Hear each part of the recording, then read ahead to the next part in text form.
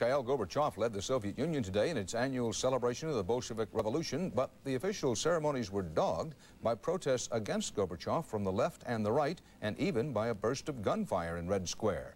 Barry Peterson reports. They marched by the thousands through Red Square, remembering the Bolshevik Revolution. And Soviet security was at its tightest because Mikhail Gorbachev and the country's top leadership were there as well. So it was all the more amazing when shots rang out.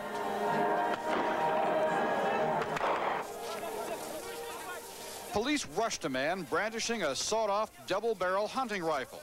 No one was injured, and the head of the KGB said tonight the man was probably insane. An eyewitness said the man seemed too far away from Gorbachev to be intent on assassination. Gorbachev was separated from the gunman by thousands of marchers, seemingly unaware of what happened. This was supposed to be the point of the day, celebrating the Bolshevik victory during the Communist Revolution.